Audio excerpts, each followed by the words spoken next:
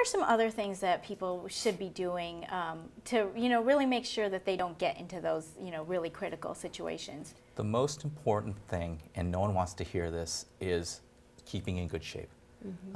Making sure your weight is under control. No one has to be, I don't want to say his name, Lance Armstrong, but let's say a gym rat. or an athlete.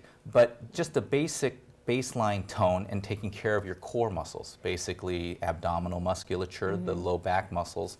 And there are multiple programs in gyms that allow you to do these things. Pilates, I think, if you can do it, now it's not for everyone, but for the right person, that's a godsend to many of my patients.